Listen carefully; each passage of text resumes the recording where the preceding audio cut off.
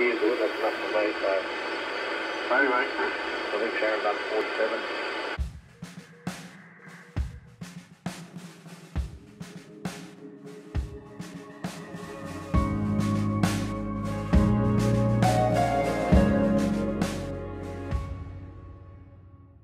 Hello folks, and welcome back to another episode of The Art of Engineering.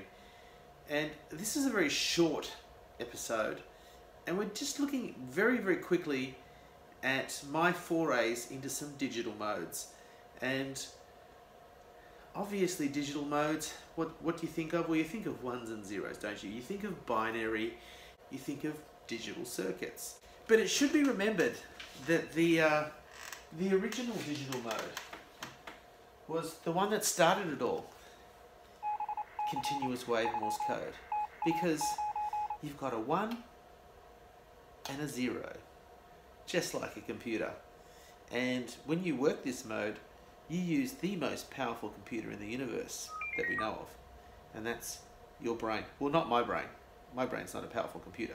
But some people have powerful computers in their heads. So, we're going to have a look at some attempts at some CW work on this very short foray into the digital modes. And we're also going to have a look at the QRP Labs QDX kit that I've built. Now, you can go on the Facebook forum for this QRP kit, QRP Labs kit. It's taken the ham scene by storm, and I think it's converted some people to the digital modes. And I've got to say, I know a lot of people don't like the impersonal aspects of FT8 and the digital modes. There is JS8, so you can have a chat if you really want to, but the FT8 thing is largely about working in different countries, exchanging signal reports and logging it in the logbook. But it should also be remembered that it's a great way of seeing what propagation is doing. It's always amazing to see how that technology works and the distances that can be covered. So I am very excited by it. I can't see myself making it my main mode of communication, but it's certainly a lot of fun. And building the kit was a lot of fun, and that's something that you all know I'm interested in at the present moment, is the homebrew aspects of this hobby as well. So, and you've probably seen, it's rough and ready the way I do it. It's very organic. It's not high quality builds. So you can come along on the journey with me and see the stuff-ups as they occur. And I'm teaching you something about doing things properly as well by not following what I do a lot of the time and showing you the pitfalls when you cut corners. Sit back, relax, grab yourself a cold drink and enjoy this episode. Hello CQ, hello CQ, hello CQ, hello CQ, hello CQ. Calling CQ, CQ, CQ, 80 meters and listening. And there you have it. All the way to South Australia. 5 watts, double sideband. But still nobody answering. We are presently trying to have a quick chat to someone just across the ditch in New Zealand on a digital mode called FT8. And this is a little 5-watt transmitter, and that is going to my very crudely constructed antenna outside. And that's my little skyhook of an antenna.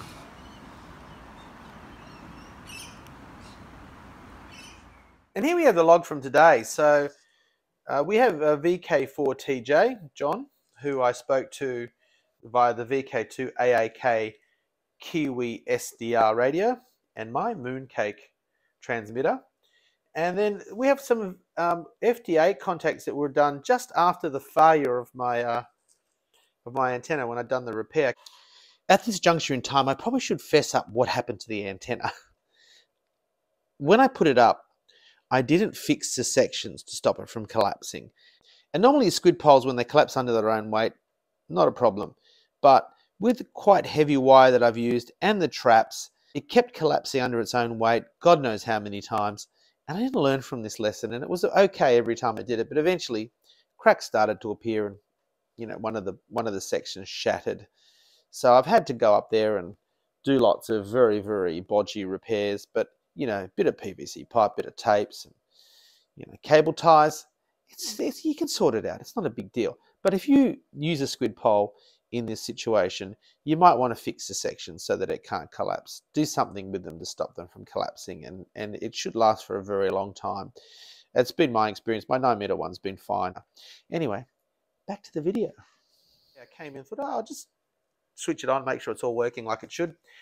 And straight out of the box, we got Sardinia, 16,000 odd kilometers away on 5 watts, and we managed to do an FD8 to reunion. So FD8 mode's it's an automated mode essentially, and what it's doing is it's just saying, here I am, this is your signal, this is my signal, best of luck, see you later. So it's not everyone's cup of tea. There's a lot of people that say it's not proper radio and all that sort of stuff.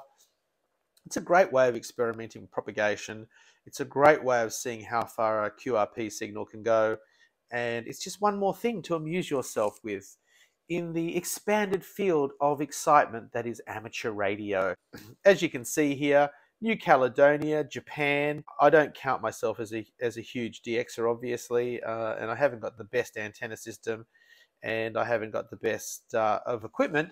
But you can see here already, United States, Fiji. That Spain call happened on that antenna via single sideband the day after I put up that. Yes, it's that time in the video where I'm going to ask you to reach down, if you haven't already, and hit that subscribe button and hit the like button and drop me a comment. Tell me what you think of the video.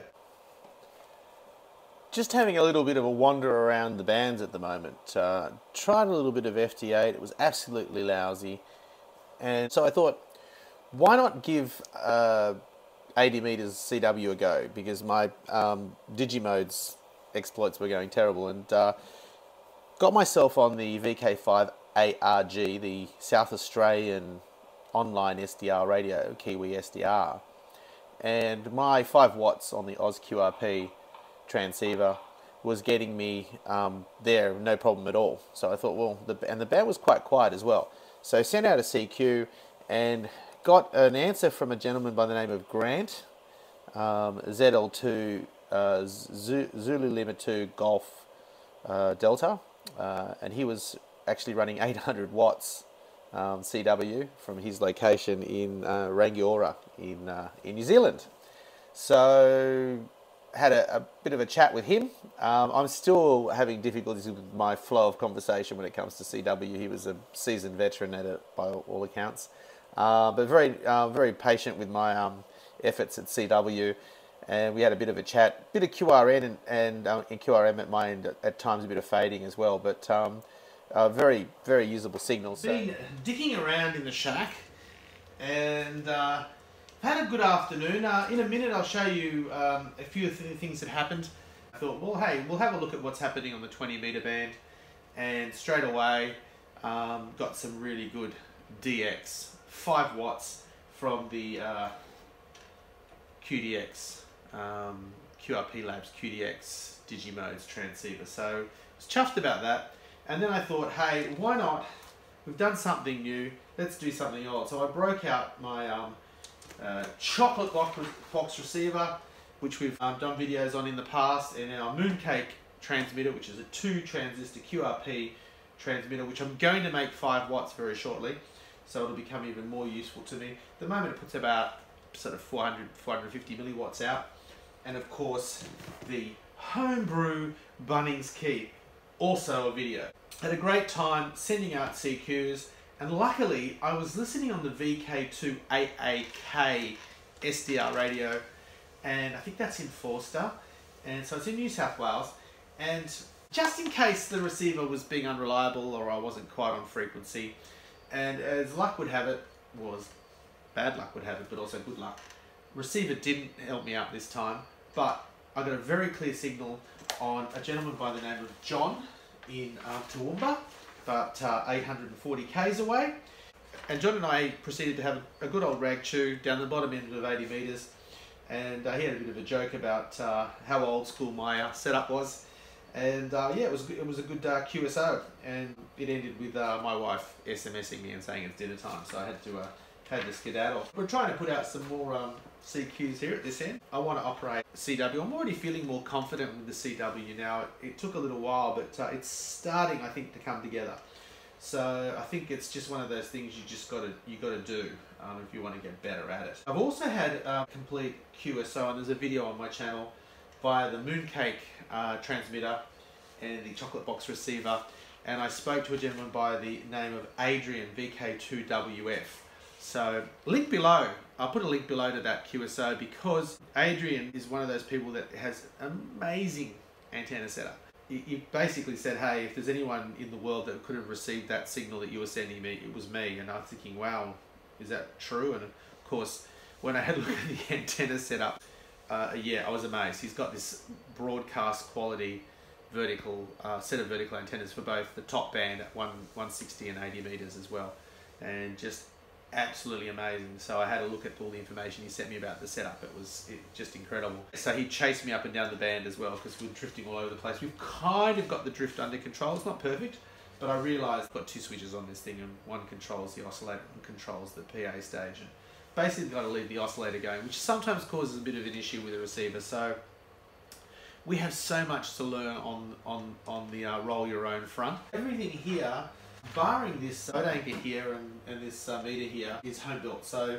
the Oz QRP, look, I'll take the phone down and I'll show you some of the stuff that's in here, just so you can get an idea of how the station has evolved. Well, to start with, we built this this little 2 transistor transmitter, and it is, I'll just show you the insides of it, very rudimentary, and I've left plenty of room in here, so I'm going to put a 5 watt final stage in this, so you'll be seeing that shortly. And it's a variation of the Pixie transceiver, but just the transmitting section of it. So very happy with how this is going. Like I said, we've done some QSOs on it. After I built this, I started also at the same time playing around with this chocolate box receiver, which you heard a little bit of SSB from at the beginning of this video. So it's got a little switch on the side here that switches between 2 ceramic resonators, whether I want to listen to the sideband portion of, or part of the sideband portion of 80 meters, or the lower end of 80 meters for CW. So that was what was happening early on. We got ourselves a Baofeng UV 10R. I don't use it for transmitting. Look, let's face it, VHF 2 meters doesn't really interest me that much. Yeah, it may down the track. And then we built ourselves our Oz QRP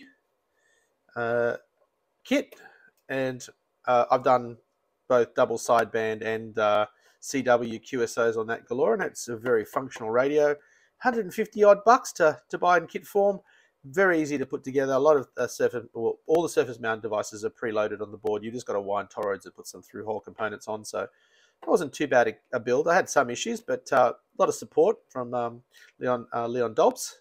So yep, we built that, and then loved it so much, we got ourselves the 40 meter version, and I've done lots of QSOs on this one as well. So that was the 2 builds that were kits, and then we also got ourselves a QCX Mini, which we managed to destroy, or partially destroy. So my mate Chris is going to try and resurrect that. And we have the digital Digimodes transceiver. And that has been a huge amount of fun. Great little kit to build. This thing, it's 5 watts, 5 odd watts coming out of this thing. And of course, the FT8 mode was designed by a physicist who's an astronomer and is into radio astronomy. The mode was based on a technology that's used to find weak signals from space. So it's very high tech. Wow, you're still here. Thank you for staying for the entire video. I'm terribly sorry it's a little bit shambolic and all over the place. Haven't had as much time to plan and think about what I'm doing because back at university. I'm hoping that the next video is a little bit shorter. I said it was going to be a short one, it turned into a long one. And also a little bit more instructional. So the next one will probably be me taking my mooncake transmitter here, the one we did the QSO to Toowoomba on, and making it 5 watts so that it's a little bit punchier. I think once you get up to around 5 watts of CW, you've got a good chance of making a QSO. Anyway, I shall see you in the next video. 73 from VK to AOE.